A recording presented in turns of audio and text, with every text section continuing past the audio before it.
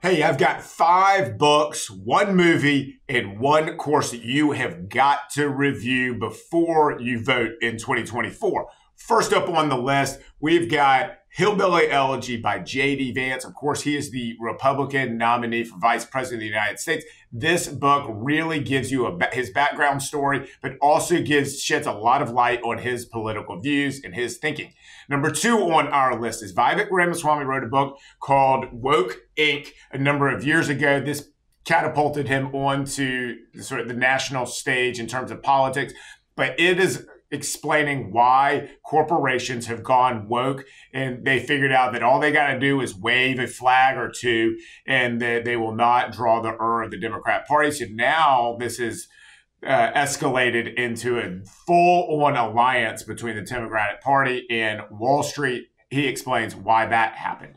Number 3 on our list is a book called American Covenant, written by a guy named Mr. Levin, Yuval Levin, and he's a big brain scholar. He worked in the Bush administration, so he knows politics very well. But the central thesis of his book is that the American Constitution is actually a way to draw Americans together, to help stimulate a lot of compromise so that we can all figure out how to negotiate sort of a peaceful way of living together. But as he sees it, the United States Constitution is called a bundle of compromises, but it really is the backbone that holds all of us together, we Americans.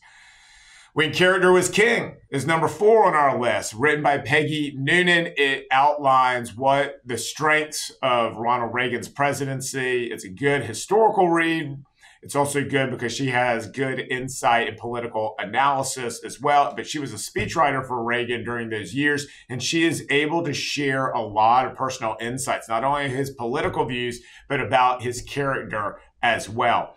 Number 5 on the list is Liberty and Tyranny, written by Mark Levin. And Mark Levin has a radio program, and he's written a number of other books. One of them is called Why the Democrat Party Hates America. But I think that Liberty and Tyranny does the best job of explaining sort of the backbone of the conservative movement and a lot of things that we need to be thinking about in our contemporary context and moving forward, not only in this election cycle, but 2 years, 4 years, 10 years from now, what conservatives need to be thinking and driving towards. All right, now we move on, shift gears a little bit to a course that is hosted by a man named Arthur Laffer, and he explains supply-side economics. This course is put on by Hillsdale College. You can go to their college, and they have some free courses.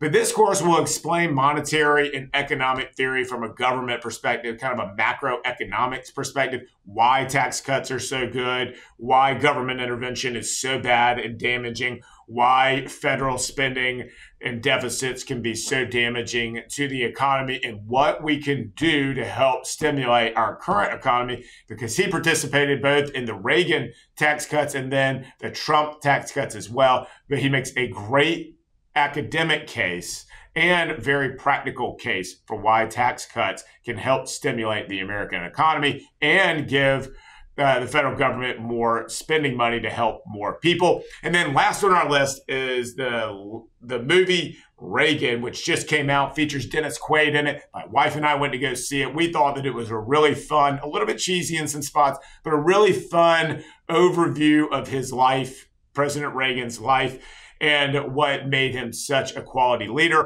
Check out these sources before you vote in 2024. I'm John Henderson, and this is the Conservative Book Society.